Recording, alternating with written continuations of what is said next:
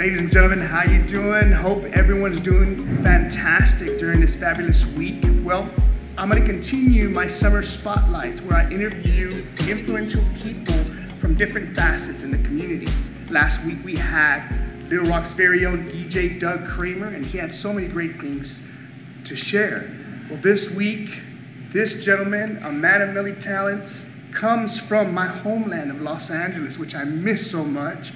But let me tell you just a bit about him, all right? Writer, director, producer, black belt, right? Yeah. And also a choreographer and actor. Now, some of you might even recognize his name or even take a peek at knowing who he is from Star Wars. And as far as choreography goes, I had the opportunity of taking his stage combat class, which I believe is Fighting Without Fighting. So all you peeps down in LA, when you do have a chance, go and enroll, go take his class, it's so worth it, but be advised, you will get a workout. Without any further ado, ladies and gentlemen, I present to you Mr. Ahmed Best. Sir, thank you for sharing this. Thanks for having me. Thank you for taking the time. I know you've come all the way from Los Angeles to Little Rock. How do you like the humidity? You know, I'm used to it. Really? I grew up in New York City, and New York has a lot of humidity, especially in the summertime. See? So I'm used to it. I dig it. Anything different out of the norm that you like out of Little Rock in Arkansas? It's a lot quieter here. Really? Well, yeah, LA. And New York. Yeah, it's a lot quieter here. And that's kind of cool, you know, every once in a while you need to step away and get out of the big city. But everyone here is just so nice. All the people are so nice. You get a nice good morning from everybody. Yes, sir. Southern hospitality. Very much so. And do you enjoy the food? I know that you keep a strict diet. I do, but Little Rock has broken me away from my diet just a little bit, so sorry about that. Good. No, it's all good. It's all good. Well, part of my project and my session here is to ask influential people, and you're very influential. I have to honestly say you're a living legend, for real, for many of us. And I definitely am so honored that you're taking the time. My first question I want to ask you, what was in your life that made you realize this is your career of choice? Well, I mean, honestly, for me, it came and got me. I didn't really look for it. When I was in high school, I was an athlete. I was a track and field athlete, and I was pretty good. You know, I was #1 in the country. Congrats. And my whole focus was like, all right, go to run, make the Olympics, go to a Big Ten school, get really good at being an athlete. And then one day I was on stage. I'd always been doing music and acting kind of all my life here and there, whether it be in like small productions, small films, school plays. But I didn't really take it seriously until I was about a junior in high school. And that's when it kind of got me. I was on stage playing in the concert band for like a concert band concert. And there was this one piece of music called Wingate Festival. I'll never forget it. And as soon as we started playing it, I started crying. I was just like emotional. And that's when I knew like the stage was for me. So I put all my energy into it. I put all my energy into acting, and I put all my energy into playing music. And that's where I was. So that moment was cathartic. It really was. I mean, I wasn't looking for it, honestly. I didn't choose the arts chose me. I'd always been good at a bunch of different things. You know what I mean? I had a mind for learning. I still do. I love learning. So learning wasn't a problem. Finding a thing to do, I had a lot at my disposal. I mean, thanks to my parents, they gave me a lot of good opportunities to kind of figure out what I wanted to do and who I wanted to be. And, you know, the stage chose me. I love that. I love that. You mentioned your parents. My next question will be, who in your life has been influential to help you be who you are? Yeah, I mean, definitely my parents. You know, they were my first teachers. And my father was my first martial arts teacher. And that's who actually got me into the martial arts. My father was a black belt in karate, and he was a really tough teacher, you know? And my brother and my sister and myself would take my father's class. We go to Brownsville, Brooklyn every weekend. He would teach kids in the projects in Brooklyn. Yeah. So we go to Brooklyn every weekend, and, you know, being the son of the sensei wasn't easy. You know, I had to fight everybody. But I loved it. Like, I wanted to stay in it, and, you know, my father learned in Japan. In Japan? Yeah, yeah. He was stationed in Okinawa during the whole Vietnam conflict. So he was in the Air Force, and he learned karate in Japan, and then brought the Japanese way of teaching to New York. And he taught Japanese are very strict, you know? So my father was very strict. The hard part is, like, when we got home, it was still karate class, like it never ended. But both my parents, my mother and my father, were very much polymaths. Like, my mother was an artist who could draw, paint, write, play music. She could do everything. And my father is a cinematographer. So he was always behind the camera. He was always talking about film. And he worked at Good Morning America in New York City. So I would always go to work with him and watch him do his job behind the camera. And it was really influential. Both of them actually solidified for me that you can be in the arts as a profession. It doesn't have to be a hobby. It can actually be how you feed your family, because that's what they both did. You know, they fed us with the arts.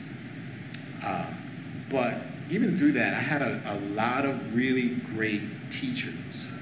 And most of the teachers that I had were teachers who would demystify things. You know, they would take away all the complicated parts of learning and boil it down to its simplest thing.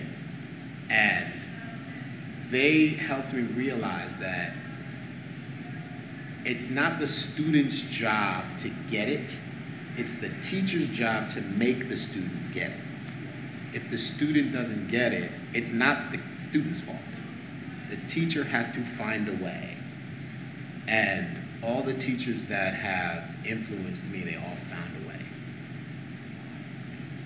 I could tell from the class that you taught on Saturday, it was an hour and a half compared to what your full session is, but I have to say that your way of teaching is extraordinary, for real. Thank you. Because you connected with everyone, and I loved it. And I knew we were going to get a little hot and sweaty in there, but I got my little workout going. That's good. Thank you so much for the awesome class. Yeah, my pleasure. You know, it's important for me that when I pass on knowledge, that I give you the information that clicks to you.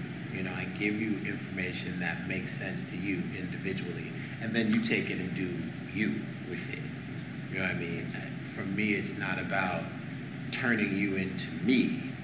It's really, you know, I have a really good, one of my best friends in martial arts instructors named John Machado. John Machado once said to me, he was like, I'm not comparing everyone else here to you, I'm comparing you to you. And that's my goal as well. My goal is to make you a better you. I'm not really interested in turning you into me. I'm not interested in disciples, you know what I mean? I'm more interested in you taking the information and expressing yourself as a human being, as who you are. That is fantastic. I love that. Thank you for sharing that. On that same route, since you're sharing wisdom, I would be honored, along with everyone else watching. As you can tell, ladies and gentlemen, we are literally inside the Arkansas Repertoire Theater. What better background for us thespians to be sitting here talking about how to make our dreams come true. The third question I want to ask, since you've inspired me now, what can you share with us to help us still in our journey to making sure our dreams come true, to one day get to where you're at? Well, hopefully you'll be way further than where I'm at. But the hardest part about doing all of this is realizing that there is some work to do, you know, and when you're in any phase of doing what you're doing, there's always an opportunity to get better at doing it. And sometimes it's difficult. Sometimes you don't want to get up. Sometimes you don't understand the exercise. Sometimes you don't want to put in the 10,000 hours, you know. There really is no fast way to do this, you know. There really is no fast way to do anything you really love. If you want to do it at high level, you have to put in the work, you know. You have to. There's no other way around it.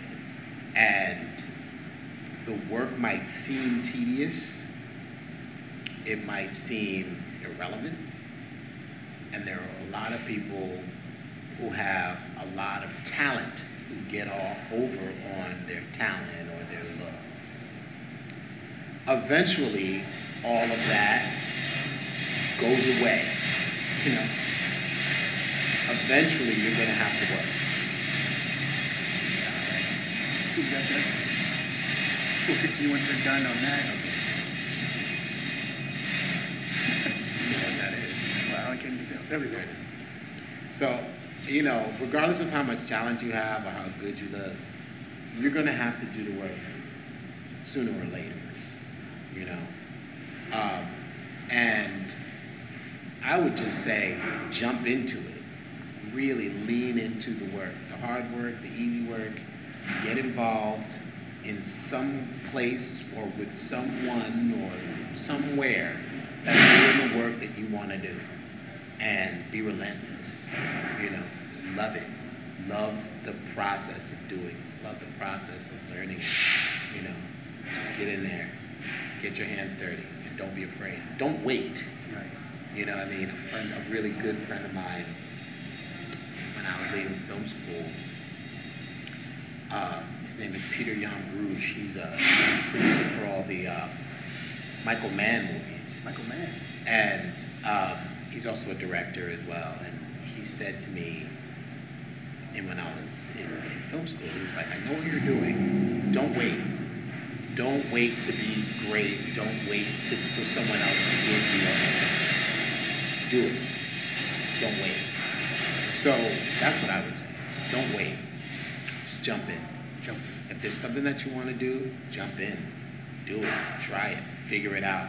Learn it. Find somebody else who's doing it and talk to them. Ask them how they did it. You know what I mean? Do the work. I appreciate you taking the time and sharing Pinpoint because I feel we're on the same vibe. Right. I love the fact that you're clicking on where personally I want to be at, and I hope everyone else is capturing this. You're getting here unplugged, straight out advice from a truly influential living legend. But before we head out, I do have a bonus question. You know, my profile says DJ, actor, and family man. Well, I want to include the DJ part. And being that you had some great jams on Saturday, right. What is your go-to jam right now? When that song comes out, what gets you going? My go-to jam right now is off of Jay-Z's new record, 444, and it's the track that is featuring Damian Marley. I can't remember the name of the track. But yeah, that one is, that gets me up every time I hear it. I'm ready to go. The fact Damian Marley, I'm like, wow, of Bob and Marley, family. Wow, I'm extremely honored. Thank you so much for taking the time and sharing your heart and sharing your dream. That means the world to me, and I'm sure everyone else who's watching. But again, everyone, Ahmed Best here on live here in Little Rock. So again, any information that you want to pass once you get back to LA? Yeah, you can check me out on Twitter at Ahmed Best, on Instagram at Best Ahmed, and check out my podcast. I have a new podcast called The Afrofuturist. The Afrofuturist. And that is available on iTunes or Stitcher or wherever you get podcasts. We'll make sure we type it out. Make sure we type it out on the thing and everything. We are in the working theater. Yeah, we are in the working theater. But again, thank you so much. Again, thank you so much. Awesome, guys. Until next time, catch you next week. DJ Maradona with Ahmed Best. Also, you guys rock.